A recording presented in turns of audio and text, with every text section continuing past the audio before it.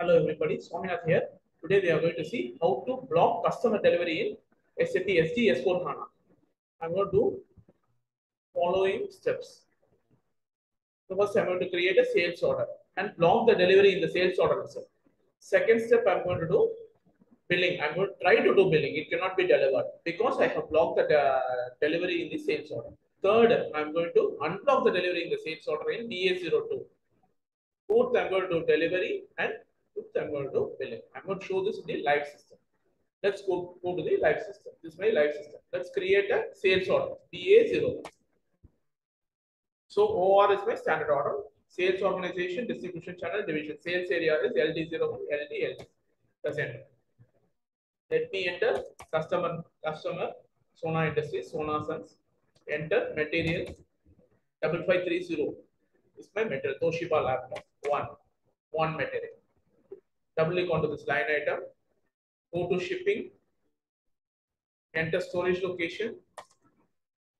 Enter net weight, gross weight. Weight and gross weight. Now come back. I'm going to block the delivery block because of political reasons. Now let's save this. Come back. I'm going to deliver this BL01N. Press enter. This is my sales order number 149. See here, sales order is blocked for delivery, political reasons, because of political reasons. This is my sales order number 14981. So now let me unblock it. BA02 transaction code. I'm going to unblock the delivery block. Unblock. Save it. Now I'm going to do delivery. Go to BL01N. See here, now it will work.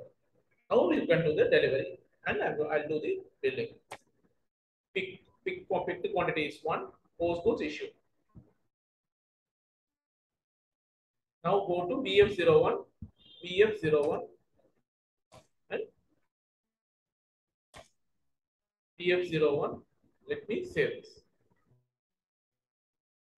This is how you do delivery blocking. Thank you.